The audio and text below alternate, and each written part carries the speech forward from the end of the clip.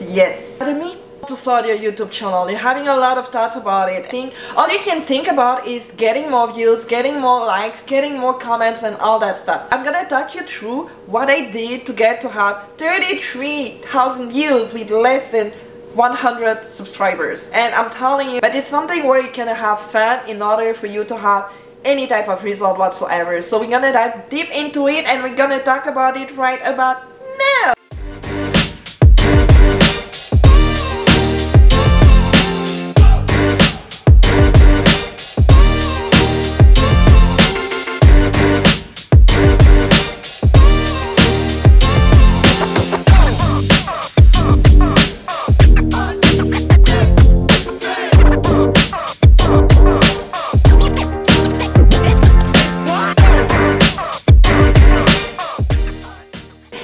Welcome back to my channel, salut les amis, bienvenue et bon retour sur ma chaîne. Hola, bienvenue à mon canal. Konnichiwa, watashi no channel ni yokoso. I hope you're doing fine today. This is another day, another week and another video of me. It's pretty much a new type of video for me because here we're gonna talk more about YouTube, the behind the scene, how you can get to have a video or a channel that actually stand out, and I'm much more onto the visual, the branding and then the strategy. But all of that starts with your own confidence, start with believing in yourself, showcasing themselves into this world. More than ever, we all need those beautiful gifts that you have to offer to this world. Honestly, my own journey when it comes to being on YouTube hasn't been easy. It's so not the easiest path that you would ever have to choose, let me tell you that. It all comes down to you being passionate. And when I say passionate, it's much more so loving what you do no matter the challenges you're gonna face. And right about now or nowadays we're looking for any quick solutions to make money, and I'm all about it, and I'm all about it for you to be able to have that success online or any type of thing like that. But something that you need to remember is that you need to enjoy what you're doing. Hard it can be out there to make money, you need to enjoy that process. The thing you're gonna achieve in your life is gonna be challenging, it's gonna be a struggle, it's gonna be hard, so you might as well just enjoy the path. Now when it comes to making money online, when it comes to being on YouTube channel, I've been on YouTube for over 10 years now. Hey, welcome to my channel again. I hope you're doing all great, all fine for this 206 in beginning. Welcome back to my channel today. I hope you're doing fine. If you haven't yet, please subscribe because it's free and I do fashion advice. I give fashion advice. I love it now because I've had my last one, which is like all about Valentine's, and let me tell you, that was interesting. You gotta realize that if you don't love it, you're gonna give up really easily. I don't speak English as my first language, right? I speak French first, so for me to be judged by potential 1,000 people out there, let me tell you, the fear was real, the struggle was real. I was able to see and really convince myself that it was the path for me because I'm creative. So when it comes to being on videos, it's all about connecting with you, but it's all about really enjoying the process and really getting creative with everything that YouTube can offer you. And that's my point here, and that's my own goal here, is to turn your own gifts into money machine if that's something that you really want to do. You know, when it comes to just like having a video going viral like that or semi-viral like that, you get to meet a lot of different type of people. Let's just put it that way. First step is to enjoy what you're doing, because when I get to have that video gone viral for me, it was after years and years making videos, of just getting to have a habit. Make it a habit.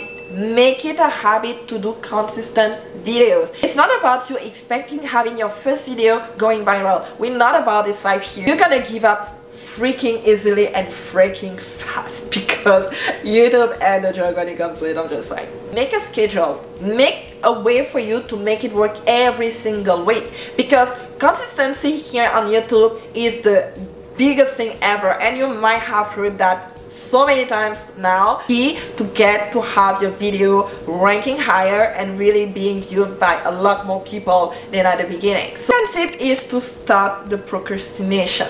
We all said that at some point.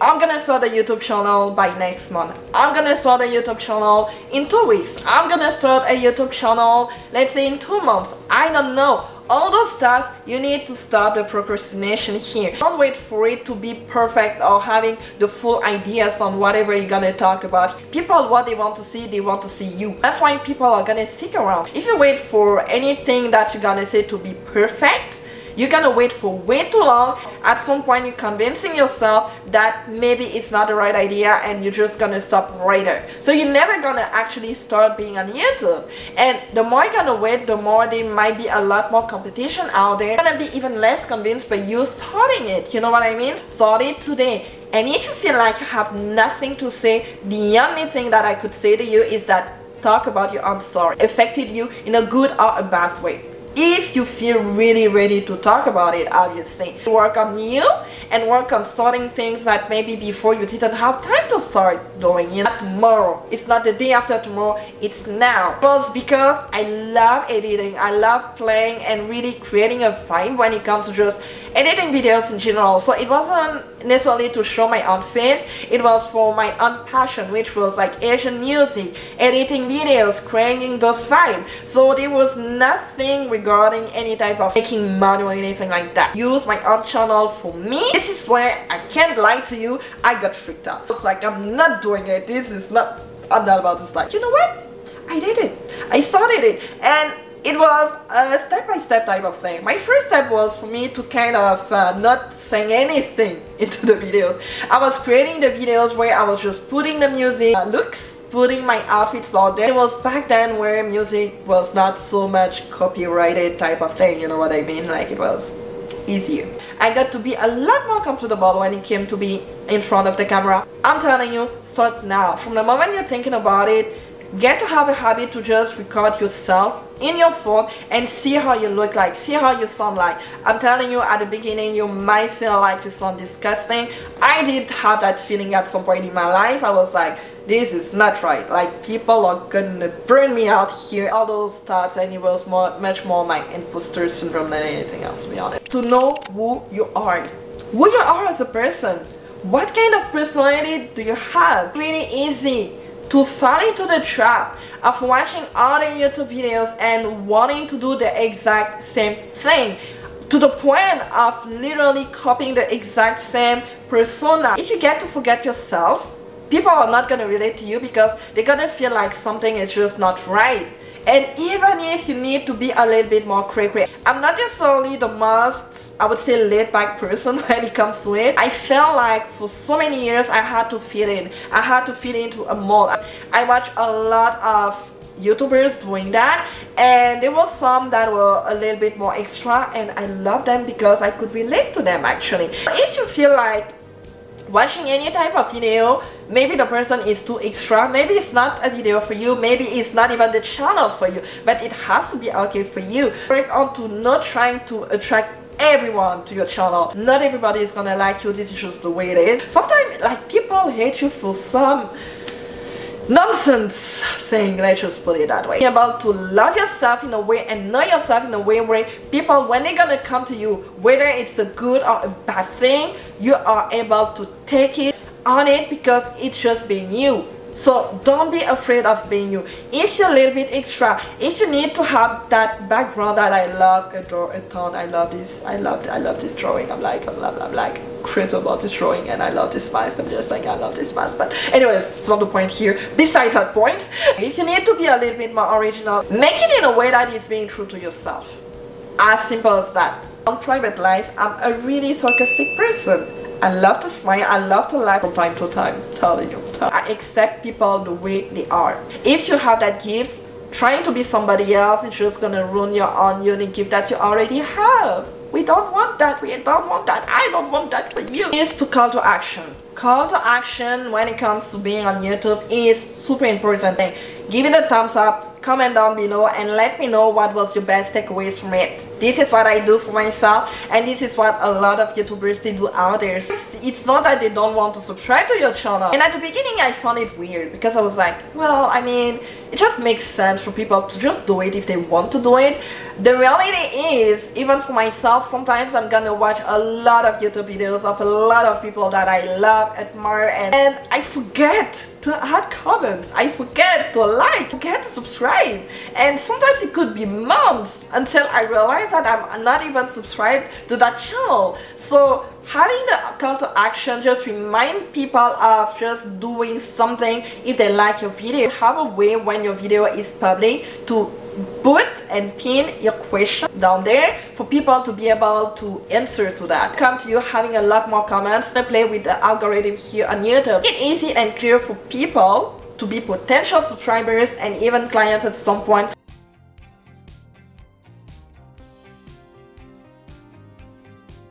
Strategy-wise, you need to think about your thumbnails. Nowadays, it's more important than ever. It's like a door to your house. People don't know you. People have yet to know you. So they need to be attracted to some type of visual. They need to be attracted to some type of interesting or intriguing titles. I'm not really big into clickbait, but the bad side about it is that when people they watch your videos and they feel like they haven't got what you actually said you were going to talk about, they feel some type of distrust here. Have a hard time trusting you more when it comes to any other type of video you're gonna put out there. They get to talk about anything you're gonna have on your title. That's all I can say. Thumbnail wise, the visual, it's super important, and I'm gonna have a couple of videos after. It's to have friendly content, way for you to have general type of content that people can easily find, but at the same time they have to be specific. You know how it's like weird here to say like specific but general at the same time.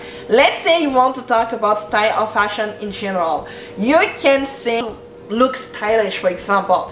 You might have to add something much more specific to your title to make it a little bit more relevant to the situation right now, to be able to rank up higher. At the same time, you want to add a little bit twist about it just to make it intriguing, emotional, you know what I mean, where people can connect, they can feel some type of way. That's why it's so important to talk to people that might be your potential subscribers out there, either on Instagram or on Facebook groups, to ask the questions. What are the topics that you're looking for on YouTube? And even more, searching for the wording. Super important. You can read the minds. This is all the magic behind the wording. So take it into consideration, and I'm telling you, people are gonna feel like, girl, she read into my mind. What is that?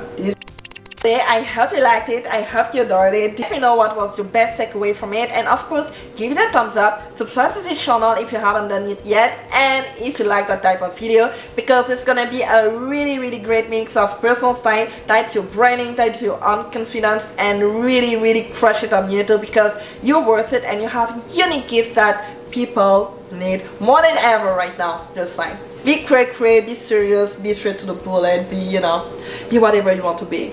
I don't judge anyone out there, you know what I mean? So I expect you to not judge me, you know what I mean? If you have any type of question when it comes to YouTube or behind the scene, I'm gonna have a lot more videos when it comes to that, so just let me know. And definitely share with me what is your biggest struggle being on YouTube or just starting a YouTube channel in general. Let me know down below. J'espère que vous avez aimé cette vidéo, j'espère que vous avez adoré cette vidéo. Je vais commencer à faire des vidéos un petit peu plus approfondies par rapport à YouTube, l'algorithme de YouTube, comment développer sa personnalité, engagement.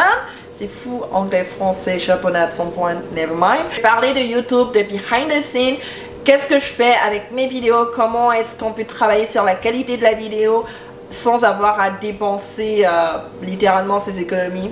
The behind the scene of YouTube, how I do my video, how I did my video, how to really stand out when it comes to visual, when it comes to your branding, when it comes to your own confidence, and really getting that engagement where it should be, especially being a small YouTuber. So I hope you liked it. I hope you liked it. I'm gonna see you for my next video, and like I say all the time, smile because it's free and contagious in a good way. Bye.